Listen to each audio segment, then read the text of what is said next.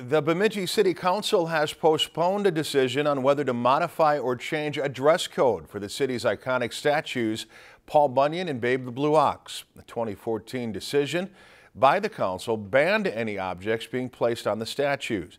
Recently, organizers of Bemidji's Hockey Day Minnesota event dressed Paul Bunyan in a Minnesota Wild jersey after the group said it received permission from the city to do so. City officials tonight at a work session said staff was aware the jersey was going to be placed on Paul Bunyan.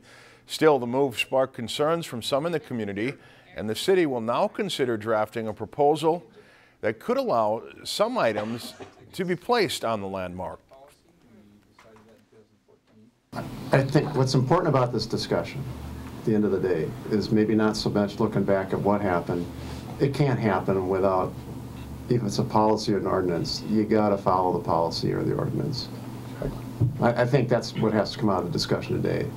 But if you want to know what exactly happened, I think there may be people here that know what happened, but they probably don't want the repercussion.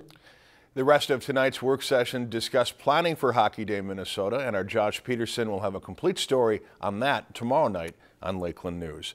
If you enjoyed this segment of Lakeland News, please consider making a tax-deductible contribution to Lakeland PBS.